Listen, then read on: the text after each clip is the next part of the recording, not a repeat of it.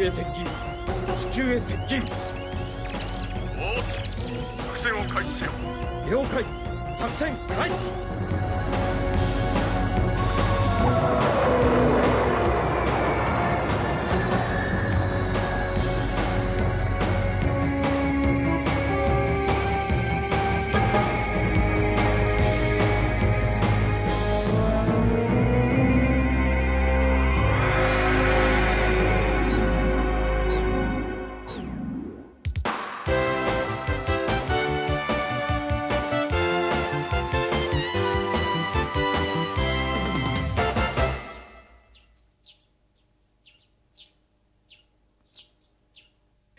頼むよお母さん。新しく出たラジコンか。みんな持ってるのに僕だけ持ってないなんてかっこ悪いんだもん。でも毎月ちゃんとお小遣いあげてるでしょ。あれはどうしたの？あんなのとっくに使っちゃったよ。だから今月だけ特別の追加お願いします。ダメよ。お小遣い月決めにするとき約束したでしょ。計画的に使いますって。ところが毎月追加するばかりじゃない。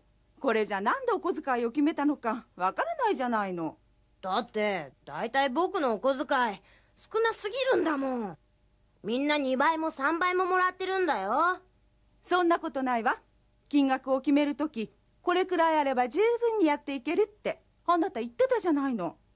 だから今月だけ。いけません。一生のお願い。ダメよ。じゃあいいよ。天体望遠鏡を買うための貯金使っちゃうから。アキラ。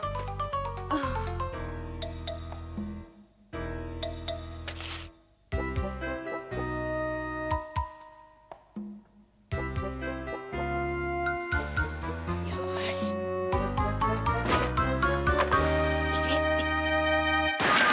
やった。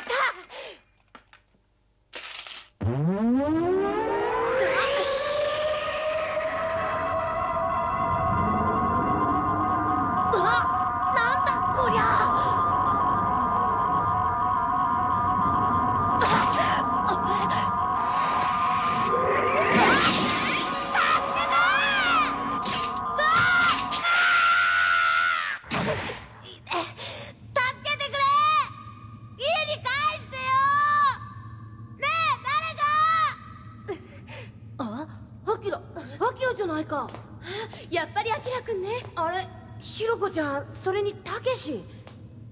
君たちも捕まっちゃったの？ええ、私がお店でお菓子を買って帰ろうとしてたら急にあたりがピカピカって明るくなってね。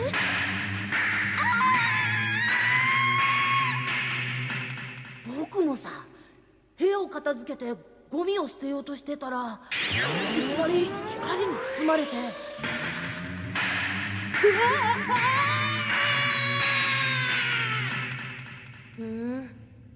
だけど僕たちなんで UFO なんかに捕まったんだろう。ねえ見て、街からどんどん離れてくわ。本当だ、家がどんどん遠くなっていく。大変だ、返してくれ。作戦完了、作戦完了。ただいまより捕まえた子供たちを連れて帰還します。一体どこへ連れて行かれるんだろう。あれは何？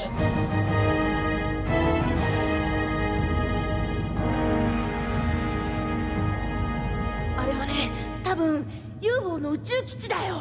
僕漫画で見たことがある。じゃあ僕たち宇宙人のところへ連れてこられちゃったんだね。ただいま地球で捕まえた子供たちが到着いたしました。では早速中央ホールの方へ。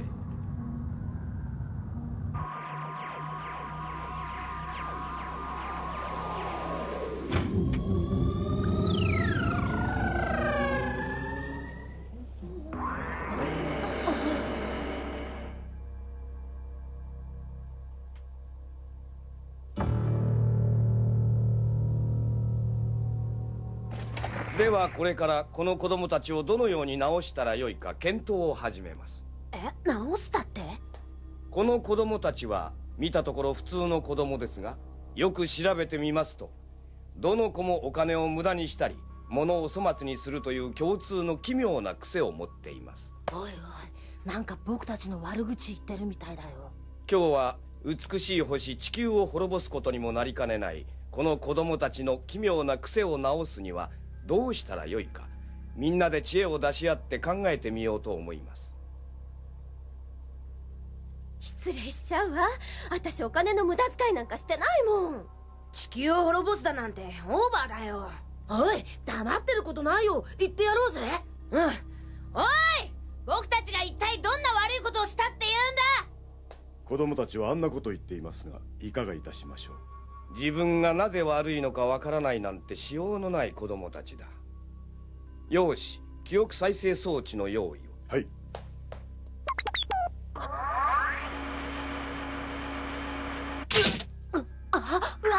なんだよこれ。君たちは何にも悪いことなんかしていないと言ったね。では実際に君たちがお金や物をどんな風に使ったのか過去に遡って見てみることにする。アキラ君、まず君からだ。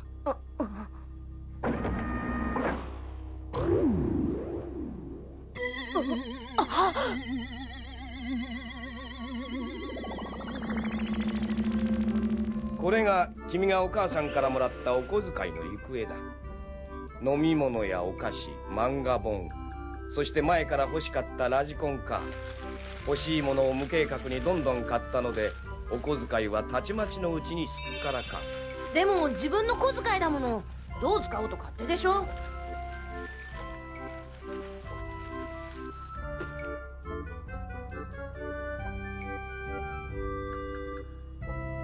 しかしこんなのはどうだろう。まだまだ使えるラジコンカーもあるのに次々に新しいのを買っていちゃお小遣いがいくらあっても足りないよね。でもつい買いたくなっちゃうんだよな。あれじゃあいくらお小遣いもらってもすぐなくなっちゃうんじゃない？そうよ。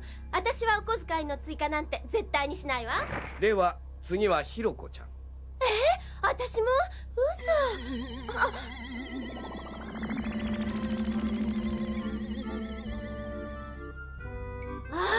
あれは私。でもあのお菓子ちゃんと決められたお小遣いで買ってるのよ。嘘じゃないわ。でも次を見てごらん。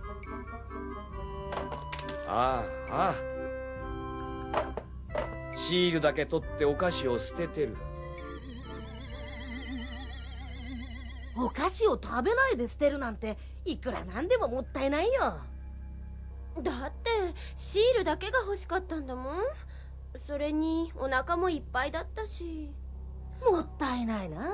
僕なら絶対そんなことしないけどな。では今度はたけし君だ。僕も？僕なら調べなくたって大丈夫。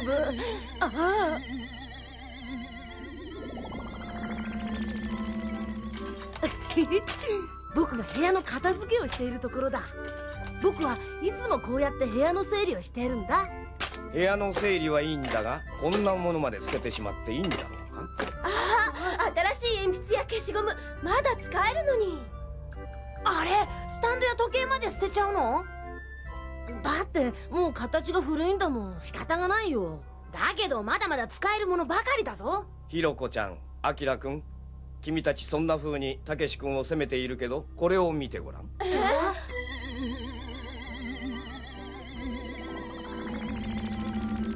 ここは学校の忘れ物コーナーだ。私のハンカチ。僕の靴だ。これはみんなの忘れ物。まだまだ使えるものばかりなのにみんな取りに来ないんだよね。どうだね君たち、自分たちのどこが悪いのか分かったろ？だけど結局自分のお金を使うわけでしょ。自分のお金を自分で使ってどうして悪いのかな。そうよ。どんどん買ってあげた方がお店の人も喜ぶわ。そうだよそうだよ。お店に行けば何でもいっぱいあるんだもん。ケチケチすることはないんだよ。皆さんお聞きになりましたが、この地球人の子供たちはこんなに証拠を並べて説明しているのに自分たちのどこが悪いのかまだ気がつかないようです。実に野蛮な子供たちじゃありませんか。では物を粗末にしちゃなぜ悪いのか、その訳を説明する。製品分析装置の用意。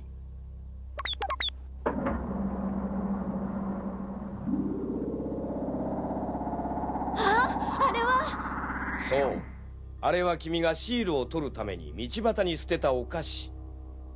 あのお菓子がどのようにして作られたか、この装置を使うとわかるんだ。では行くよ。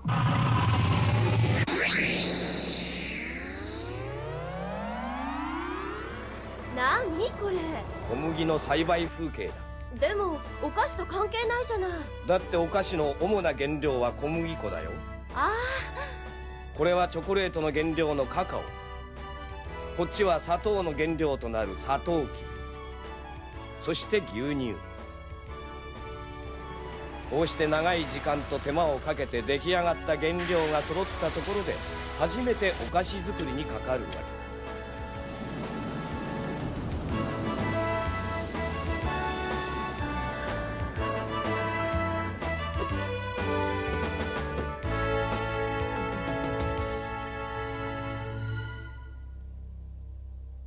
どうかな。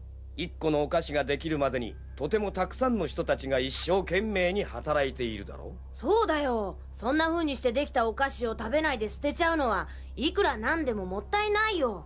だけどアキラ君、お金だって同じだよ。え？君がもらうお小遣い、そのお金はお父さんが毎日一生懸命働いた結果もらったものだろう。あ、そうか。でも僕のお父さんそんなに一生懸命働いてるかな。では君たちのお父さんがどんな風に働いているのか実際に見てみよう。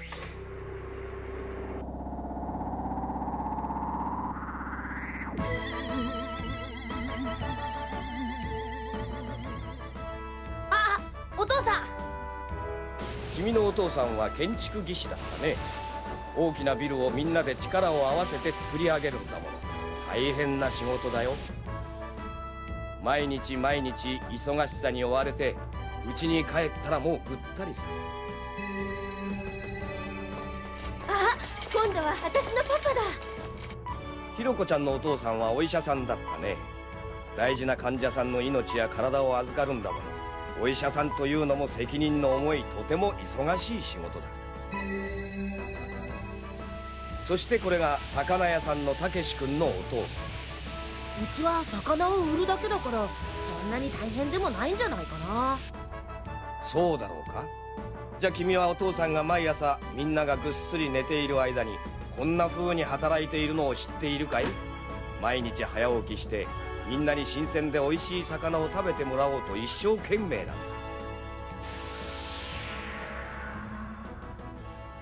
どうだい、分かったかな？お金もお父さんたちが一生懸命汗水流して働いて手に入れているんだってことが。だからお金だって物と同じように大事に使わなくちゃならないというわけなんだ。君たちみたいに無駄遣いする子がこのまま増え続けたら地球は滅んでしまうかもしれない。地球が滅びる？オーバーだよそんなの。確かに無駄遣いはいけないけどそんなことで地球が滅びることなんてないんじゃないんですか？物分かりの悪い子供たちだ。君たちは今地球にどんなことが起きているのか知らないのかね。これを見たまえ。ああ、地球だ。青くて綺麗。そう、美しいだろう。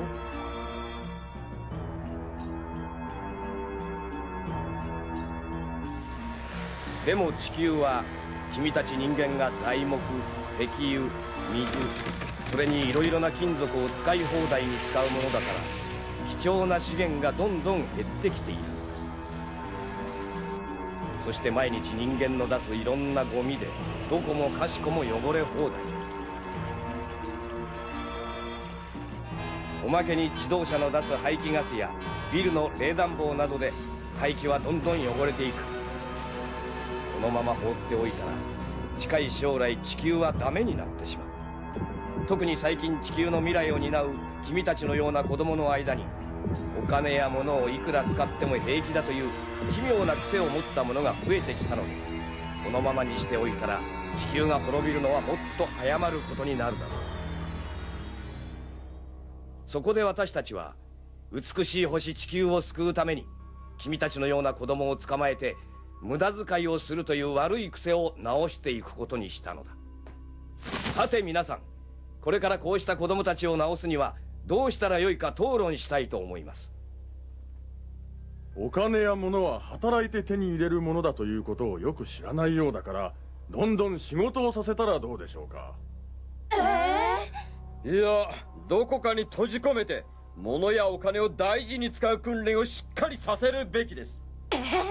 いっそのことを頭の手術をして悪いところを取り除いてしまおう。そんな。地球から追い出してしまえ。全部労働だ。どうしよう、これは大変なことになっちゃったぞ。あら、ね、アキラくん、ちょっと見て。あの子たち私たちを呼んでるわ。助けてくれるのかもしれないぜ。よし、行こう。子供たちが逃げたぞ。逃がすな。さあ、早くこっちへ。さ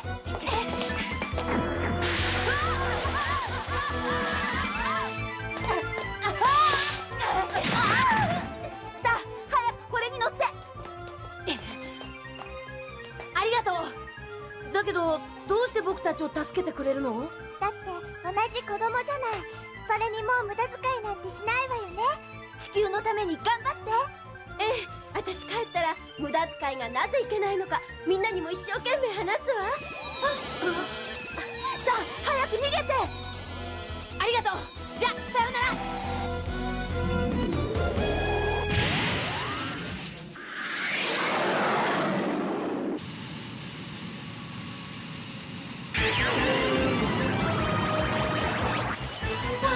追いかけてきたわ。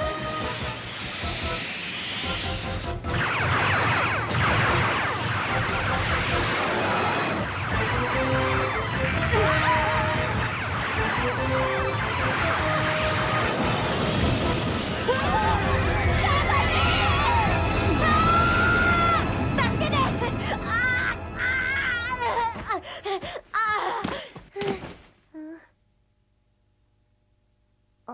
あれ？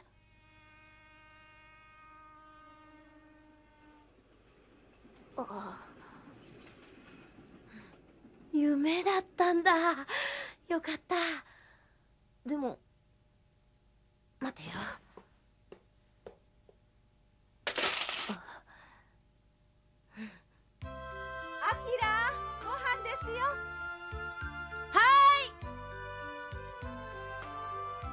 アキラ、またお小遣いの追加だって？お前ももう5年生なんだから、もう少しお金の使い方を考えなくちゃ。ああ、お小遣いの追加のことならもういいよ。いつもならもっと粘るのに、一体どうしちゃったの？やっぱりお金や物は大切に使わないとね。このままじゃ地球が大変なことになっちゃう。おいおい、どうしたんだい？急に物分かりが良くなって。君が悪いわね。でもお小遣いをきちんと計画的に使うのはいいことだわ。お兄ちゃん偉い。何言ってるんだい。そんなの当たり前だよ。そう、その通り。